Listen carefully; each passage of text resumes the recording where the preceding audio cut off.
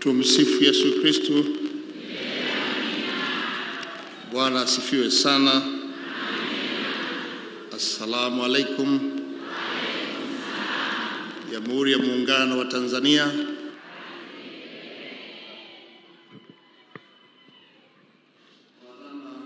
Protas Kardinali Rugambwa, Baba Askofu Gervas Nyaisonga, Askofu mkuu wa Jimbo kuu Katoliki la Mbeya na Rais wa Baraza la Maaskofu Tanzania, Mhashamu Askofu Mkuu Angelo Akatino, Balozi wa Baba Mtakatifu nchini Tanzania, Askofu YudaThaddeus Ruwai'ch, Askofu Mkuu wa Jimbo kuu Katoliki la Dar es Salaam, Baba Askofu Thomas Kiangio, Askofu Mkuu wa Jimbo letu la Tanga, na ndio ambaye pia leo amesimikwa kazini. Tumpigie makofi mengi.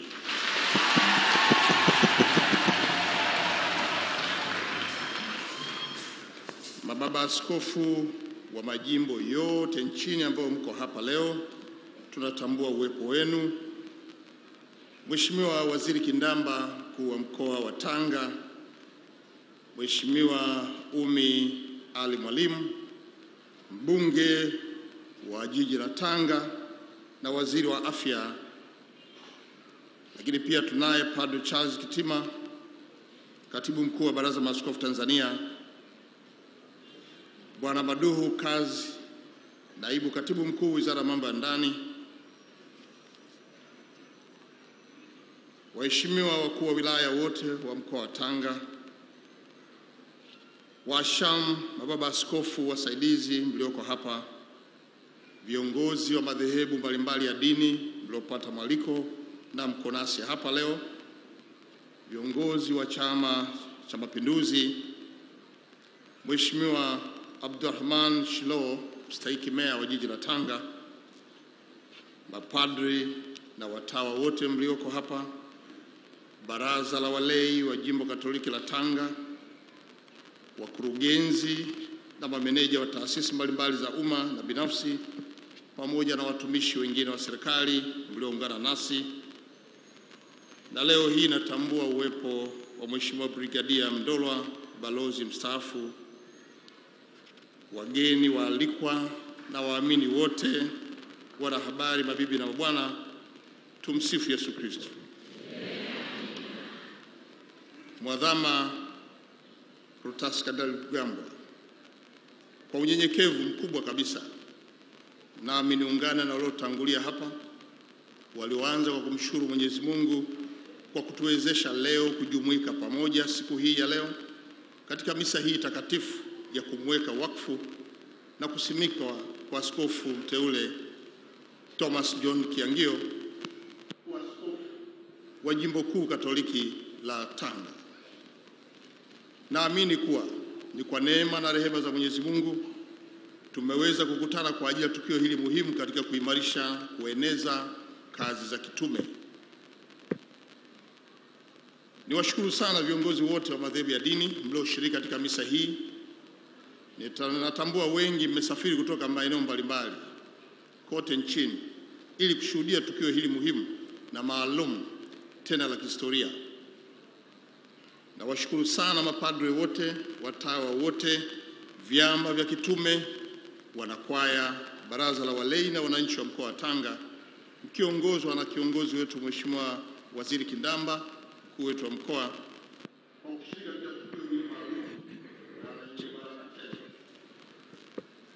Mwadhama Protas Kardinali Rugambwa, waamini wote na wageni waalikwa.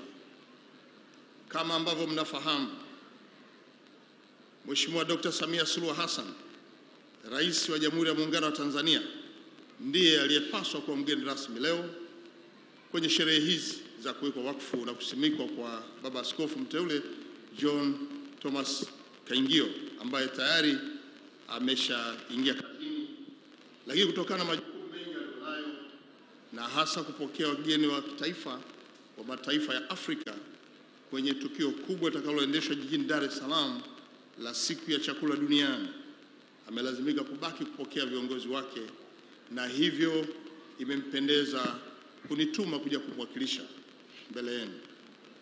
Na hivyo basi, kabla sijaendelea, niwafikishie salamu zenu za upendo, za heri na baraka kwa tukio hili, kwako wewe Baba Askofu ambaye tayari umeingia kazini, mababa askofu wote, viongozi mbalimbali wa dini, waamini wenzangu. Mheshimiwa Rais amenituma kuleta salamu hizi, naomba mpokee salamu zenu.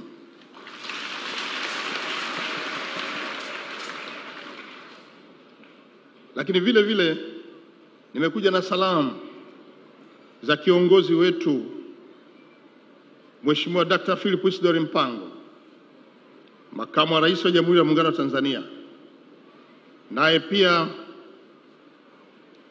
ametuma nije nilete salamu za heri na baraka kwenu na kumpongeza Baba Askofu Thomas John Kiangio kwa kuwa askofu mkuu wa Jimbo Katoliki la Tanga, lakini pia anawasalimia wote mlioshiriki kwenye tukio hili. Pokeeni salamu zenu.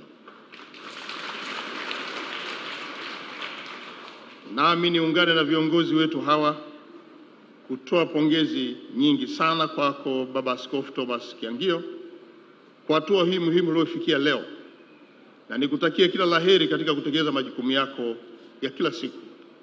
Nikuhakikishie kuwa serikali itaendelea kuunga mkono na kukuunga mkono wewe ili uweze kutekeleza majukumu yako ya kuhudumia waumini na wananchi wengine hapa Tanga na nchi nzima.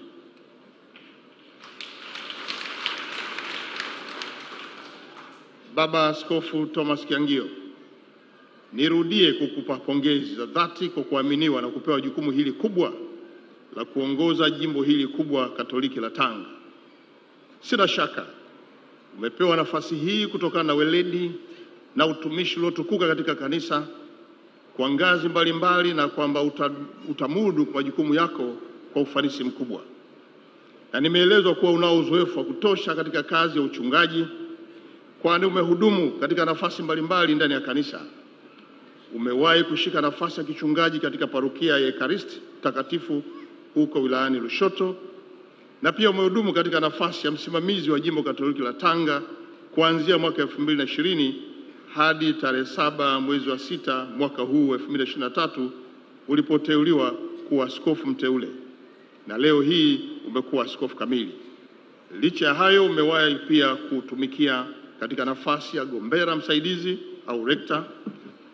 Leo unapokabidhiwa rasmi nafasi hii, kwetu sisi ni jambo la faraja, kwani tunayo imani kubwa na wewe.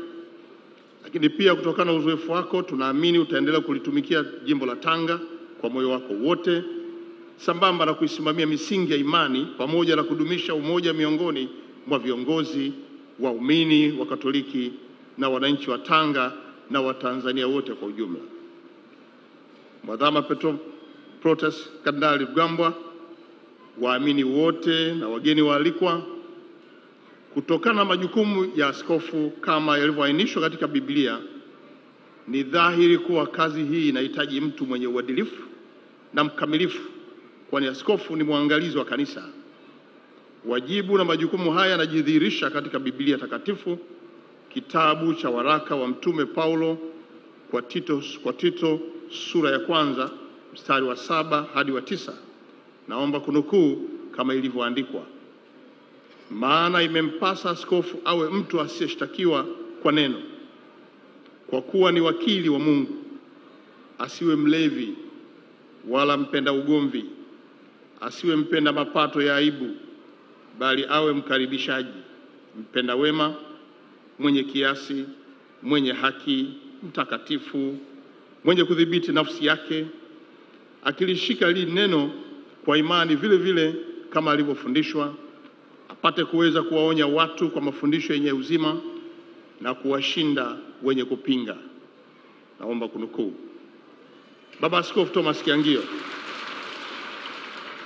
Baba Askofu, uteuzi wako katika nafasi hii unadhihirisha kuwa unayaishi yote yaliyoainishwa kwenye Biblia Takatifu. Waamini, viongozi wa kanisa hapa nchini na makao makuu kule Vatican wamethibitisha kuwa unatosha kushika nafasi ya uaskofu. Na kwa maneno mengine niseme tu umeaminiwa, na hivyo ni wajibu wako kuendelea kuyaishi maandiko hayo ili wakati wote uendelee kushuhudiwa na matendo mema. Ndugu waamini na wanatanga, niwasihi sana mpeni ushirikiano wa kutosha Baba Askofu Thomas Kiangio ili aweze kufanya kazi zake kwa kadiri ya utume wake. Kila mmoja wetu ajione anao wajibu wa kumsaidia Baba Askofu ili jukumu lake la kusimamizi wa kanisa liwe jepesi zaidi. Wajibu mkuu wa waamini wote ni kumpenda, kumtii na kushirikiana naye kwa maslahi mapana ya jimbo la Tanga na jamii yote ya Watanzania kwa ujumla wake. Niwasihi sana, endeleeni kuimarisha umoja na mshikamano, kwani ni nguzo imara ya maendeleo. Wanatanga, chukulieni uteuzi huu kuwa ni bahati ya kipekee kupata Baba Askofu mzaliwa wa Tanga, na ndio kwa sababu nilipofika hapa nimekuta idadi ya watu kuwa kubwa mno. Nilipouliza kwa nini ambaye Msambaa mwenzetu leo tunampandisha. Kwa alama hiyo, maana yake nini? Mtatekeleza wajibu wenu wa kumwezesha kutenda matendo yake kwenye kanisa letu Katoliki.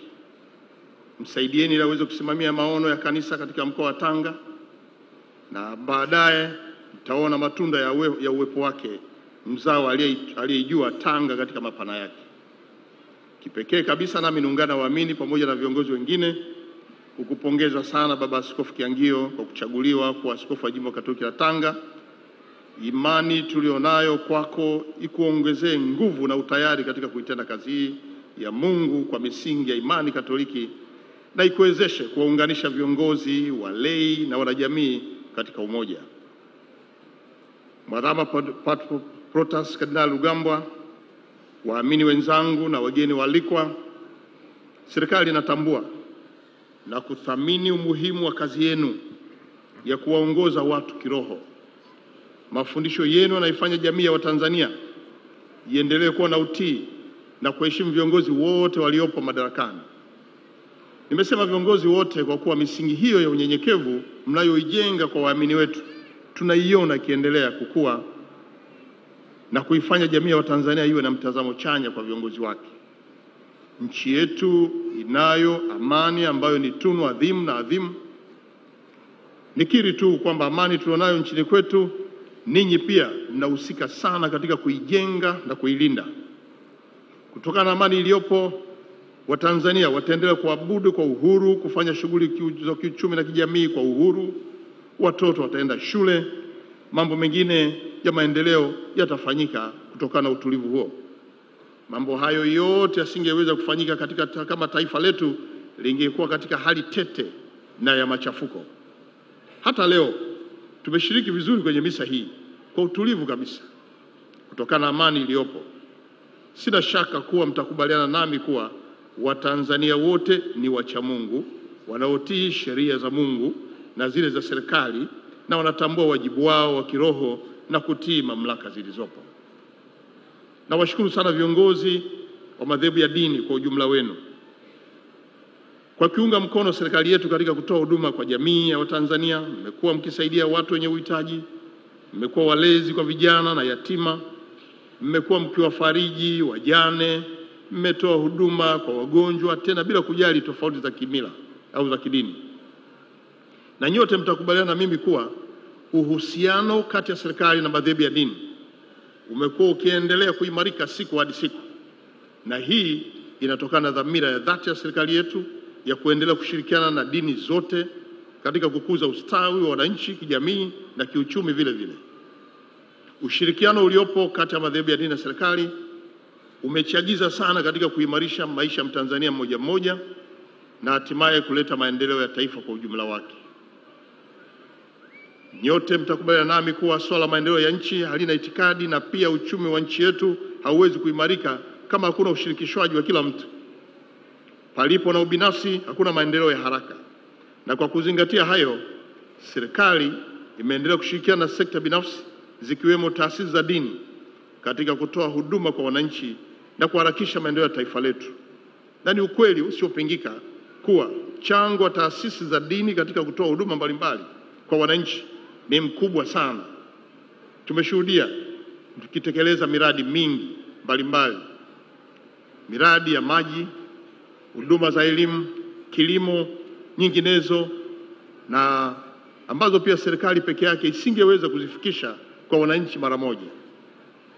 Jimbo Katoliki la Tanga pekee limefanya vizuri sana kwenye maeneo haya. Imeelezwa kuwa jimbo hili ni la kipekee hapa nchini kwa kuwa mipaka yake inasabihiana na mipaka ya serikali.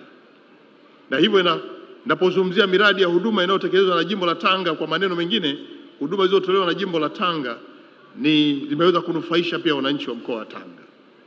Kwenye elimu hakuna mashaka, jimbo hili kupitia Kanisa Katoliki Tanzania mmeweza kutoa na ujenzi wa shule nyingi tu, kuanzia shule za chekechea ziko kwenye parokia mbalimbali, mna shule za awali, mna shule za Montessori Lushoto, Rusimini kule Lushoto, kwa Ludege, Kabuku Andeni, Kwediboma, Kilindi, Lusanga Sisters, Muheza. Lakini upande wa elimu ya sekondari mnayo shule sekondari Mazinde Juu, Kongei, St. Catherine, seminari ya Soni zilizoko Lushoto. Vile vile shule za Don Bosco, Rasmini zilizoko Tanga, Usambara, Korogwe, pamoja na shule za Mivumoni wasichana, Mivumoni wavulana kule Pangani. Ni jitihada zenu, jipigeni makofi mengi sana.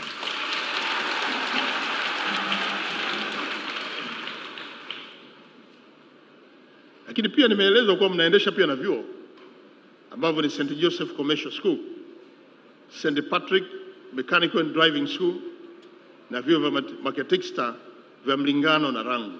Hatua hii hakika Kanisa Katoliki mmefanya kazi kubwa.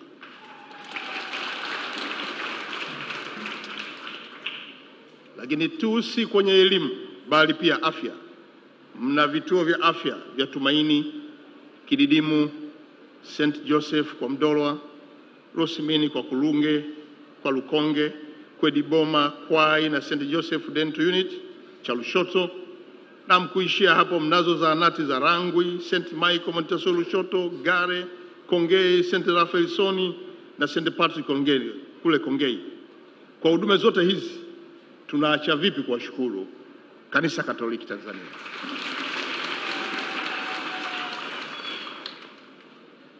Mwadhama Potras Kardinali Rugambwa, waumini wote na wageni waalikwa, nirudie tena kutoa shukrani zangu za dhati kwa viongozi wa dini, kwani sambamba na kutoa hizo huduma mlizozitaja hapa juu, mmeendelea kushirikiana nasi serikali katika masuala yote muhimu ya kitaifa. Tunatambua na tunathamini. Nataka niwahakikishie tutaendeleza ushirikiano na mshikamano tulionao, uhamasishaji mnaofanya kwa jamii ili kuunga mkono masuala ya kitaifa uendelee. Na niseme tu, nina imani kubwa na Baba Askofu Kiangio kuwa utaendelea kuwaunganisha wananchi wa Tanga na serikali yao vizuri kama ambavyo mkuu wa mkoa ametoa ushuhuda wake hapa. Niwasihi sana viongozi wa madhehebu ya dini tuendelee kuimarisha uhusiano mwema uliopo miongoni mwetu, viongozi wa dini pamoja na serikali. Mwadhama Potras Kardinali Rugambwa, waamini wote na wageni waalikwa, nyote mtakubaliana kuwa Mheshimiwa Dr. Samia Suluhu Hassan, Rais wa Jamhuri ya Muungano wa Tanzania, ni kinara katika swala maridhiano. Tunayo bahati ya kuwa na serikali inayosikiliza, inayosimamia haki, uhuru, misingi ya kidemokrasia na utawala bora wa sheria. Hivyo basi, sote tunao wajibu wa kuwakumbusha wananchi kuwa tunapotambua haki ya kidemokrasia, basi pia tukumbuke na wajibu wa kuendelea kulinda amani, mshikamano na utulivu tulionao. Tumeona dhamira njema Mheshimiwa Rais kwa kutenga muda wa kukutana na makundi mbalimbali ikiwemo na viongozi wa dini kupitia Baraza la Maaskofu. Nitoe wito kwetu sote kutumia fursa mahusiano haya kuendelea kudumisha amani na demokrasia iliyoko hapa nchini kwetu. Mheshimiwa Mwadhama Potras Kardinali Rugambwa, Baba Askofu Thomas Kiangio na waumini wote, mkoa wa Tanga ni miongoni mwa mikoa michache iliyo katika ukanda wa Bahari ya Hindi. Hii ni fursa muhimu ya kuweza kufungua mkoa huu ndani na nje ya nchi. Kutokana na ukweli huo, serikali pamoja na taasisi za dini ikiwemo Kanisa Katoliki mnaweza kuendelea kutumia fursa zilizopo kuwa ni vipaumbele mbalimbali kwenye maeneo yetu ya taasisi katika kuleta maendeleo ya jamii inayotuzunguka. Na wasihi sana tuendelee kumwamini rais wetu Dr. Samia Suluhu Hassan, na tuendelee kumuunga mkono yeye na serikali yake anayoiongoza, ili kwa pamoja tuweze kupata maendeleo ya haraka. Uwepo wa miradi mbalimbali ya kimkakati kwenye mkoa huu ni fursa pia kote, upande wa serikali kwa wananchi, lakini pia upande wa taasisi za dini katika kutumia fursa hizi ili tuweze kunufaika. Mradi wa bomba la mafuta la Ohima Chongoleani ni mradi mkubwa unaokuja hapa jijini Tanga. Mnaweza pia kutumia fursa hiyo kwenda kuwekeza kwenye eneo lolote ambalo linaweza kuleta masuala mapana ya kiuchumi kwenye kanisa letu. Lakini pia ajira kwenye maeneo haya.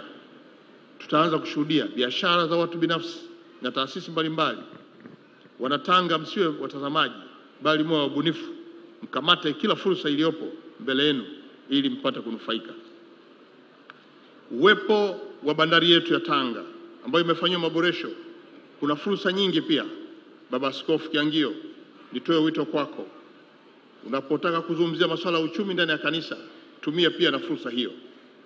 Sekta ya kilimo, mkoa huu kwa kilimo na unaongoza kwa zao maarufu kubwa ambalo la kimataifa la mkonge, nako pia ni fursa. Kanisa Katoliki pia lina uwezo wa kutumia nafasi hiyo kuweza kuongeza uchumi wake ndani. Mwadhama Padre Kardinali Rugambwa, Baba Askofu Thomas Kiangio, waumini wote, wageni waalikwa, nikiwa naelekea kuhitimisha hotuba yangu, napenda nisisitize masuala muhimu yafuatayo. Moja, viongozi wa dini, waamini na wageni waalikwa, tuzidishe upendo, umoja na mshikamano miongoni mwetu. Nyote mtakubaliana nami, asili ya dini ni upendo kwa Mungu na kwa wanadamu. Hivyo basi, uwepo wa upendo ni msingi mzuri sana wa kuendelea kulinda amani tulionayo katika taifa letu.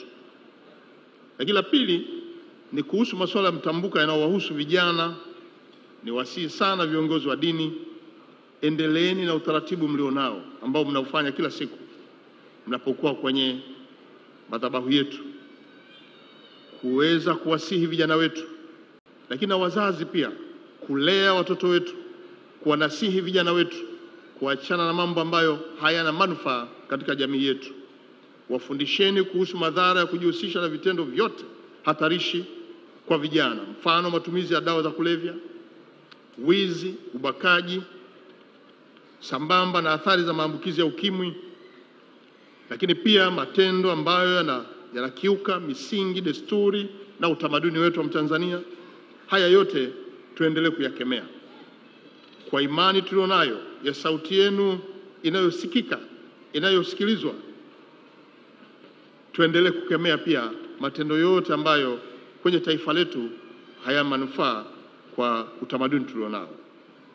Tatu, wakati serikali ikiendelea kuchukua hatua mbalimbali za kukabiliana na vitendo vya ukiukwaji wa maadili miongoni mwa jamii, na wasihi sana viongozi wa madhehebu ya dini, tushirikiane kupaza sauti zetu ili kwa pamoja tuweze kukomesha kabisa vitendo hivyo ambavyo vinaweza kuleta athari kubwa kwa kizazi chetu cha sasa na kijacho.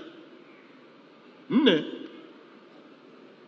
viongozi wa dini, endeleeni kuhamasisha waumini wetu kuchangamkia fursa ambazo nimezieleza mwanzo.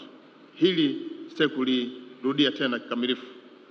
Tano, viongozi wa serikali kwenye mkoa, andaeni kongamano mahususi la kutangaza fursa za uwekezaji kwenye mkoa wetu wa Tanga, pamoja na kuweka msisitizo wa utekelezaji wa vipaumbele vya mwongozo wa uwekezaji, ili mkoa wa Tanga turudishe kwenye uwekezaji mkubwa, ikiwemo na viwanda na fursa zilizopo ndani ya mkoa huu. Na mnapofanya hivyo, msisahau kulikaribisha pia Kanisa Katoliki na makanisa mengine kushiriki pia kutambua fursa zilizopo za uwekezaji. Sita, kuhusu matumizi ya nishati safi, wakati serikali inaendelea kuhamasisha matumizi ya nishati safi, na kama ambavyo tumeeleza kuanzia Januari 1, 2024, kila palipo na kundi la watu kuanzia 100 wanapika, wanakula kwa kutumia kuni, kaa.